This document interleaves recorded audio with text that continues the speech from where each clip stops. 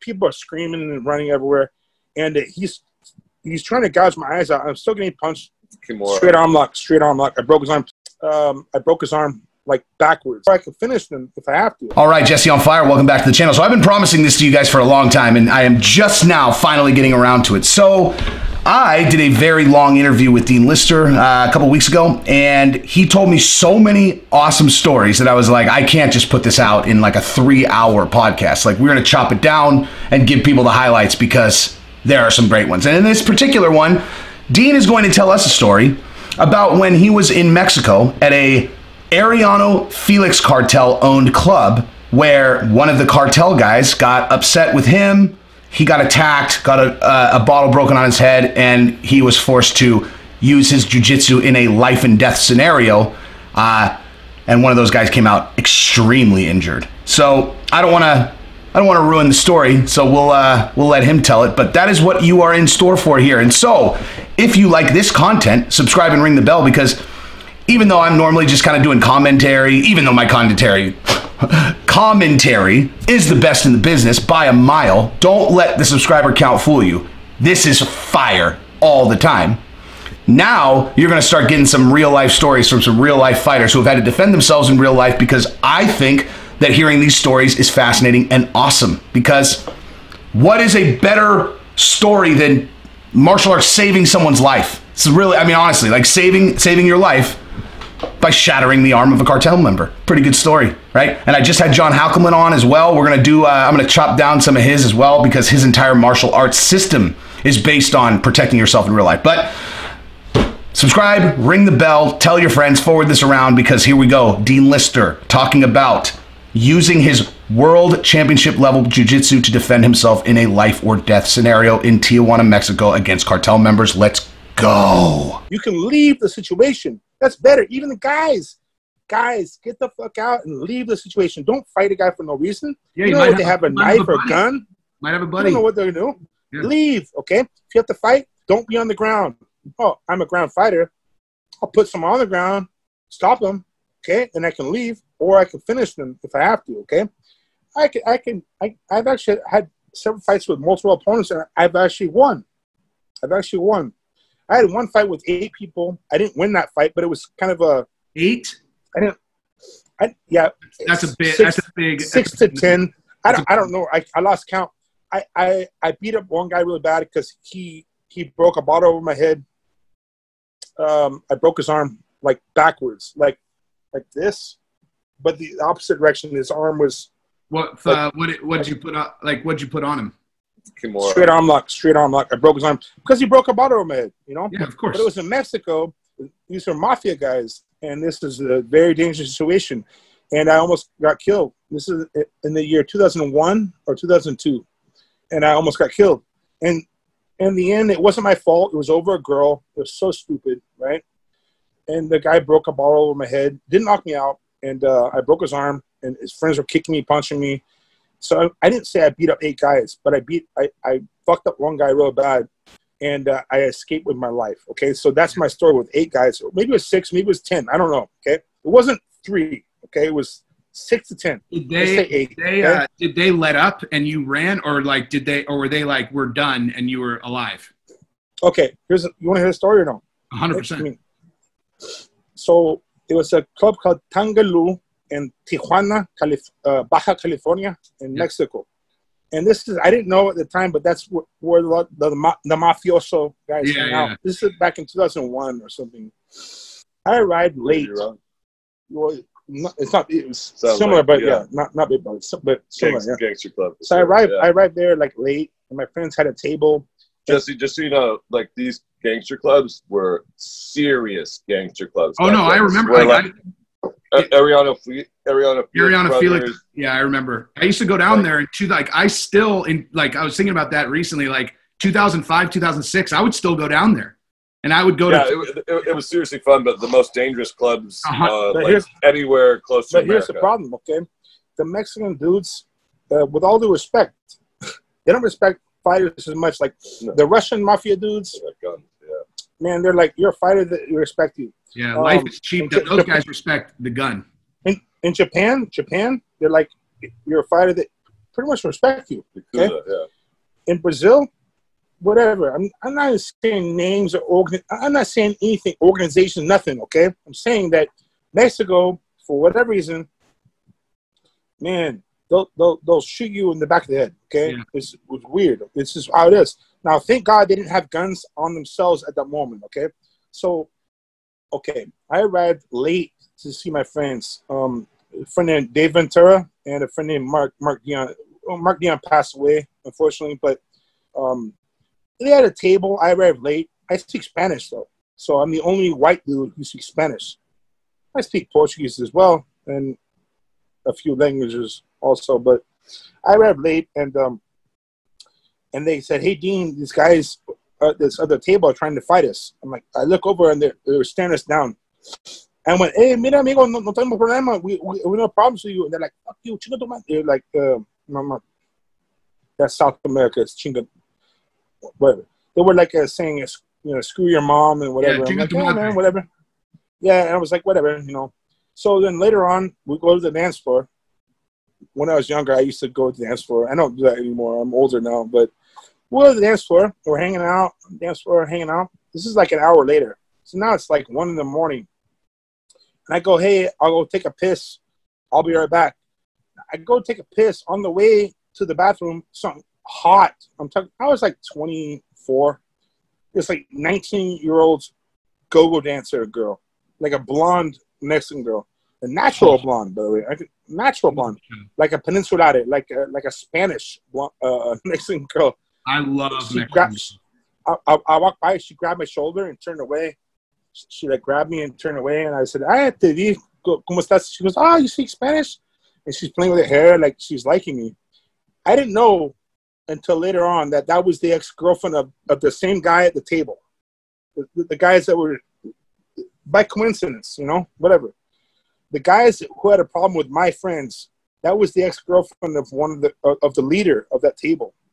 So I'm talking to her now. I'm not going to go piss at the moment. I stopped talking to the girl in Spanish, and she's like, "Wow, you speak Spanish? Wow, it's crazy for a güero, a white guy to speak Spanish." I'm like talking to her.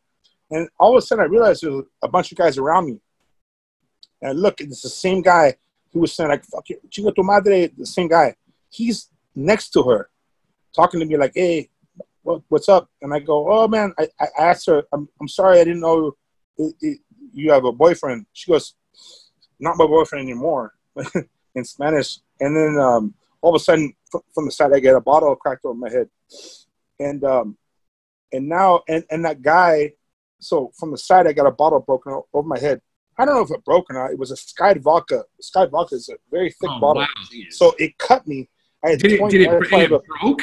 The Sky Vodka? I'm not sure. I don't know. Yeah. But I had 20 to 30 little cuts, like zipper cuts.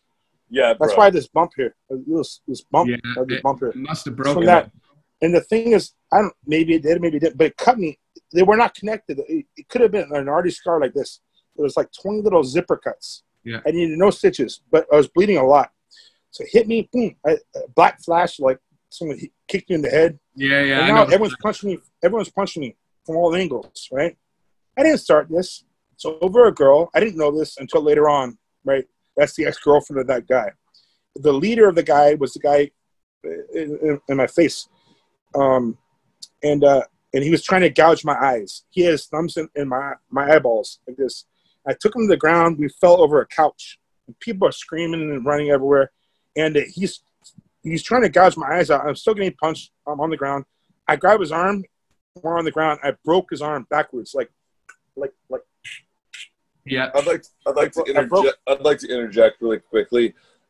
Dean's arms are like, I have thick wrists. Dean's arms, his wrists are like, my wrists are really thick. His are gigantic. Yeah, Christian, for those of you watching, Christian's 225? 240. 240. Yeah, so Christian's 240 of brick muscle, and then there you go, compare wrists. If Dean gets his hands around anyone, they cannot get away. Like it's I'm not saying that. It's 100% true. So when you went full throttle to break his arm, well, I broke it because somebody kicked in the head. Head. But standing, and so you have the adrenaline too. I could not leave. Okay, I'm in the middle of 8 guys or 6 or 10. I'm not sure. Okay, punch kick. I threw the guy with the couch. He's gouging my eyes. I had 2 black eyes the next day. You know, he put his thumbs in my eyes, and broke his arm backwards, and I'm getting punched. And the security came, broke it up, and what? How loud? What's the noise he made when you broke his arm? Well, I could feel the crunch, crunch, crunch, crunch, crunch, crunch. Yeah. And did he scream? And so yeah, he's like, oh yo. That, by the way, culturally, how you yell, it's weird. Brazilians, male or female, say ay ay ay ay ay ay. Americans go ay ay ay, and Mexicans go oh yo yo yo yo yo yo oh yo yo yo yo yo like that. So he's yelling oh yo. Are you talking about tendons and ligaments and all? Everything broke. I broke. Turns out I broke his shoulder, his elbow, and his wrist. Okay, but hey man, don't break a bottle of someone's head you don't know. Don't do that shit, right? In my opinion. But turns out the security bleeding everywhere. I had a nice white shirt, wearing my shirt, blood all everywhere. They brought me down to the security area. They said, we're calling the police. I'm like, oh, shit, okay, police. I didn't know the owner of the nightclub, the son of the owner, was like a fan. His name was Alex. He came down. He was the boss of the club. He came down. He said, Dean, I'm a fan of you for whatever reason, right? These security guys are friends. He said in English to me. They're friends with these guys, these mafia guys, and they're waiting for them to get their guns, and they're going to push you out the back door, and they're going to kill you.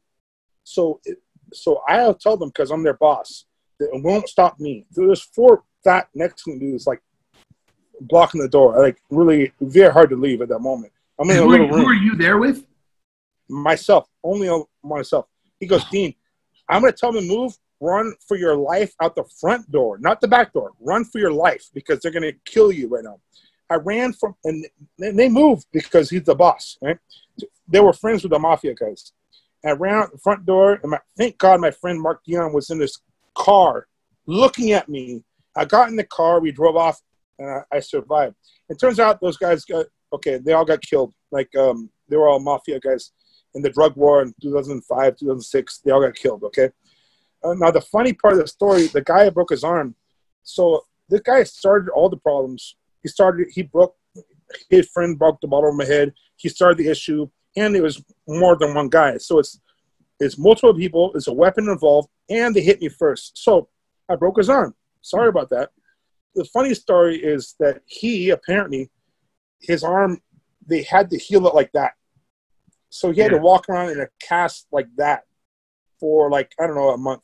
And you know what's funny is since the owner of that club knew who you were, he got to find out that the dude that shattered his arm is fucking Dean Lister from the UFC. No, this is even more funny. They thought I was Ken Shamrock. They're like, oh, Ken Shamrock. I'm like, what? All white people look the same? What the fuck, man? Come on, man. Better. I was like, it's probably better. He thought you were I told Ken Shamrock, I'm like, just so you know, they might have confused it. He's like, it's okay, bro. It's okay.